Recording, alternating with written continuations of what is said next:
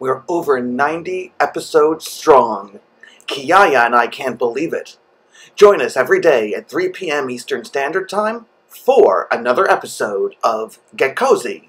It's story time with Kiyaya and Daniel. Kiyaya and I love finding new books to share with all of you. And we recently found another great picture book that's new to our collection here.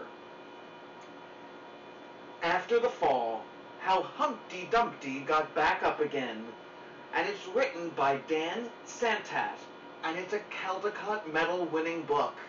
Kiyaya and I can't wait to share this new find with all of you. Sit back, relax, let's get cozy.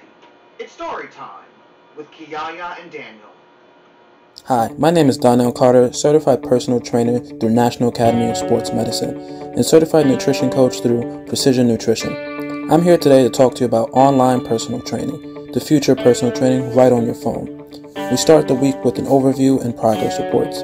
Following that, we have our calendar, day 3, 4, 5 different workouts. Further in depth, we see exactly what we're doing for the day. Find out more information, contact me. Stories are such an important part of our lives. Join my friend Kiyaya and I for Get Cozy, because it's story time with Kiyaya and Daniel, where we share some of the greatest picture books and chapters from children's and young adult literature to inspire you to keep embedding literacy into your days.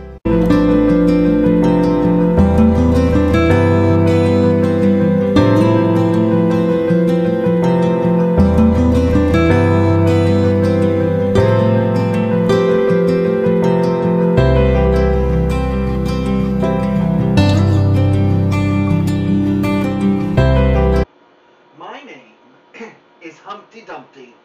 This was my favorite spot, high up on the wall. I know it's an odd place for an egg to be, but I loved being close to the birds. Then one day, I fell. I'm sort of famous for that part. Folks called it the Great Fall, which sounds a little grand. It was just an accident, but it changed my life.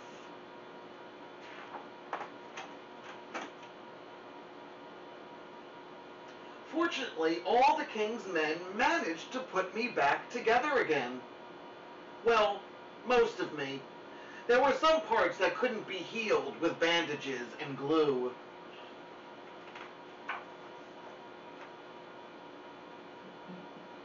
After that day, I became afraid of heights.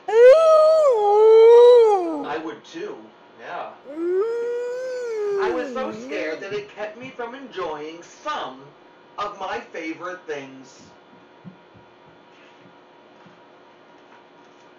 I walked past that wall every day, and I would think about climbing that ladder again.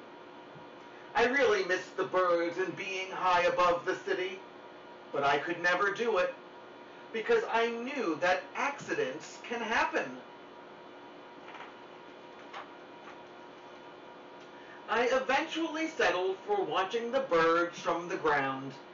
It wasn't the same, but it was better than nothing. Then one day, an idea flew by.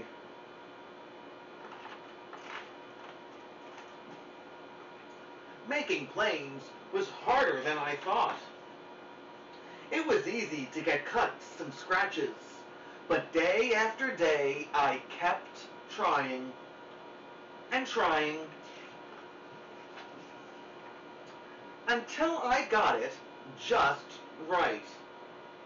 It's quite a paper airplane.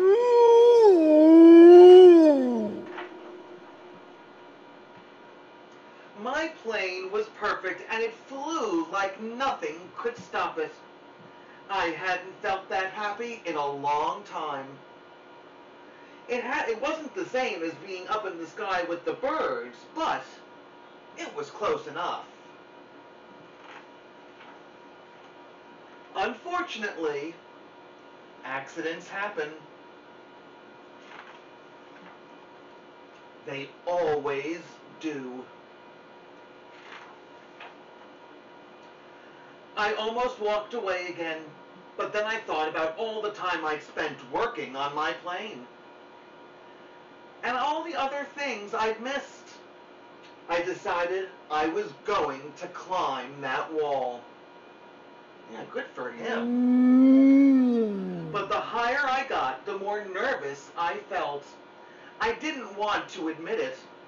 I was terrified. I didn't look up. I didn't look down. I just kept climbing, one step at a time, until I was no longer afraid.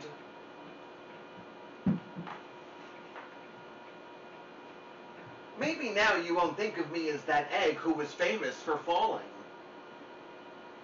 Hopefully you'll remember me as the egg who got back up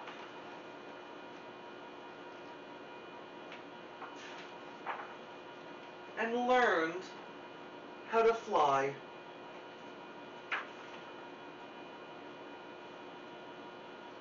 After the fall, how Humpty Dumpty got back up again.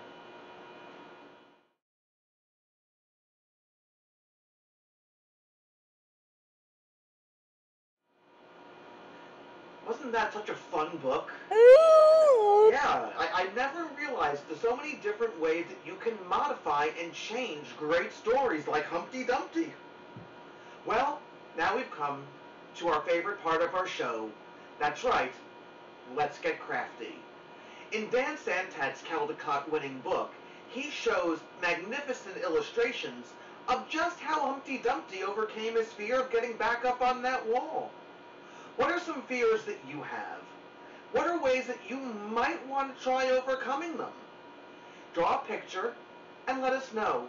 Share your art on our social media at STITCHINGwolf on Facebook and Instagram, or send it to us through email.